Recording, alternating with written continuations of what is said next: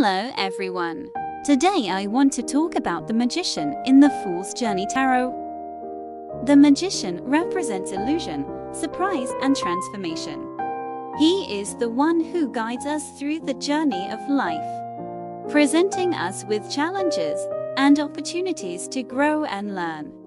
The magician is also associated with the power of the mind and the ability to conceal truth. He can appear as someone different from his true self, which can be both fascinating and dangerous. The magician can help us to see things from different perspectives and to develop a more flexible mindset. In the Fool's Journey Tarot, the magician is often seen wearing a crown or wearing a mask. This symbolizes the importance of self-discovery and the need to hide our true selves from others. The magician can also be associated with the concept of fate, which can be both empowering and limiting. Overall, the magician in the Fool's Journey Tarot is a powerful symbol that can help us to navigate the ups and downs of life.